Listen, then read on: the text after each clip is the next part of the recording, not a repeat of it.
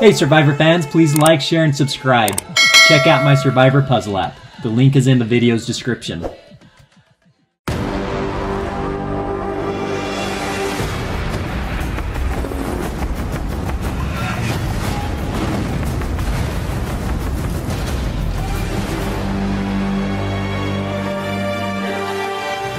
Alright, Survivor assessment video, here we go.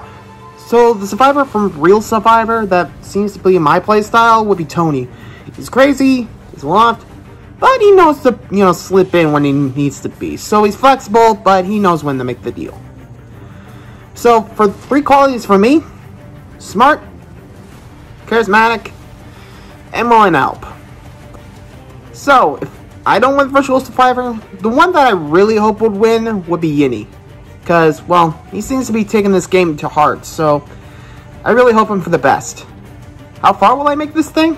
I'm hoping for the final, but realistically, I'm just hoping the game can do the jury, because, that way, I'll determine the winner of this thing. And why did I think I would win Survivor? Well, Virtual Survivor? Well, I'm most unassuming, so no one would know when I actually make the move. So, I'm really that little wild card that no one knows about until they make their move. Next we have Thomas, who I'm actually really excited about Thomas.